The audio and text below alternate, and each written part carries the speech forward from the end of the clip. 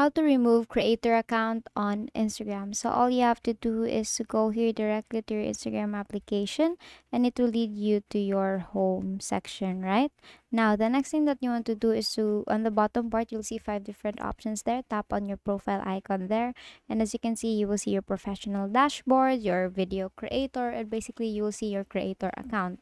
Now, to be able to actually remove that is to actually tap on the three dash line on the upper right here and tap on settings. Now, here on settings, what I want you to do next is to look for account here, and here scroll all the way down up until you see switch account type. So here you will be given two options. You will see switch to personal account or switch to business account.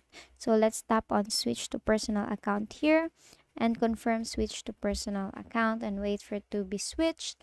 And basically, if you go back here to your home page, we will not see the video creator or the professional dashboard anymore, and you have now successfully removed creator account on Instagram. And that is all for today. If this video helped you, please give us some thumbs up and subscribe to our YouTube channel for more tutorials. Thank you for watching.